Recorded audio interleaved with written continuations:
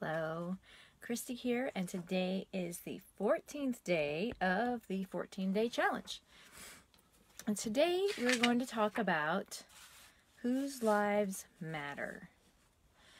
There's a Chinese saying that goes, if you want happiness for an hour, take a nap.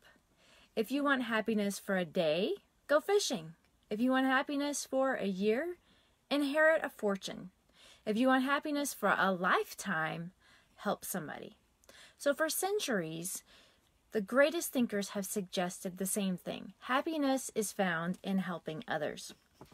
I was at a vendor event, and this was an event that we had heard things about the promoter before, that the promoters had issues with being positive. We just put it like that. And we have done this show before, and we just kind of avoided those people because we didn't want to encounter any negativity or cause any trouble. Well, we get there that morning, and another vendor comes in and says, well, last night she said this, and you're going to be banned, and blah, blah, blah, and all these things, that it was going to be not a good thing for us. And so I just decided that I was going to be positive, and I couldn't remember what the person looked like because we'd avoided any contact in the past. And so while I was waiting at the door, every person that went by, I treated like they were my best friend, and I was so happy to see them. And somebody would walk by and I'd say, hello, good morning, are you ready for a great show? And that made me think about, well, what if we treated everybody that way all the time? What if we always made everyone think that we were happy to see them, no matter who it was? What if a person who cuts you off on the road just found out that their husband was in an accident and only had 30 minutes to live? What if the checker learned that his wife is cheating on him? What if the teacher is abused when she goes home? What if the bank teller just found out that her son has cancer?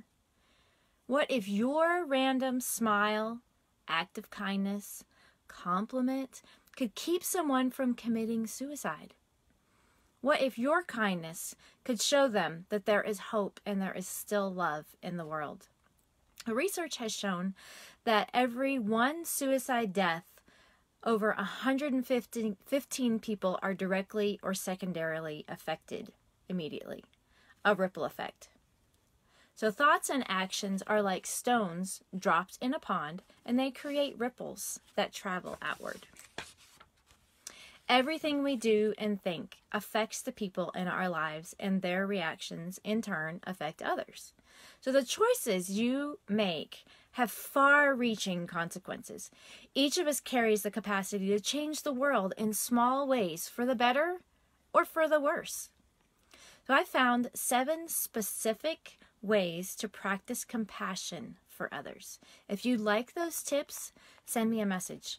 Helping others may just be the secret to living a life that is not only happier, but also healthier, wealthier, more productive, and meaningful.